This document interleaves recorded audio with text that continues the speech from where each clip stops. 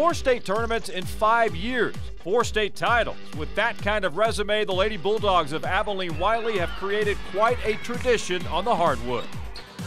Wylie could be considered the Stanford or UConn of basketball.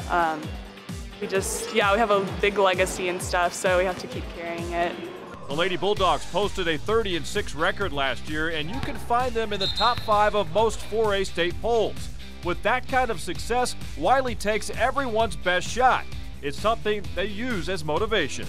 Having the target on our back like that is actually kind of an honor. It proves that we have a quality program, but at the same time we also know we better play really well because we are going to get everybody's best shot. But we take that as kind of a compliment, and we try not to focus on who we're playing or anything like that. We just focus on what we need to do.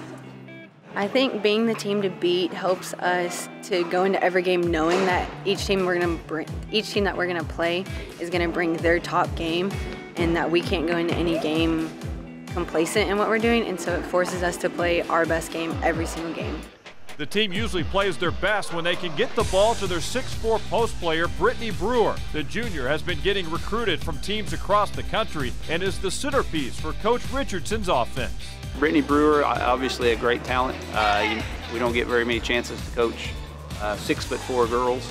I've never had that, and her, besides being tall, she obviously has a lot of ability, and that's exciting because we know that we can count on her to be a presence every game. She has great height, and that helps us a lot because whenever she gets the ball, the defense collapses and she can kick it out to shooters. And we're a good shooting team, so that helps a lot too.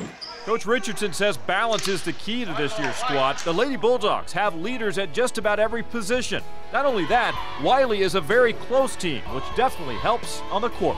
I think the strength of our team is that we're so close that we know the in and outs of every single player, and we know when they're upset what to do to make them better.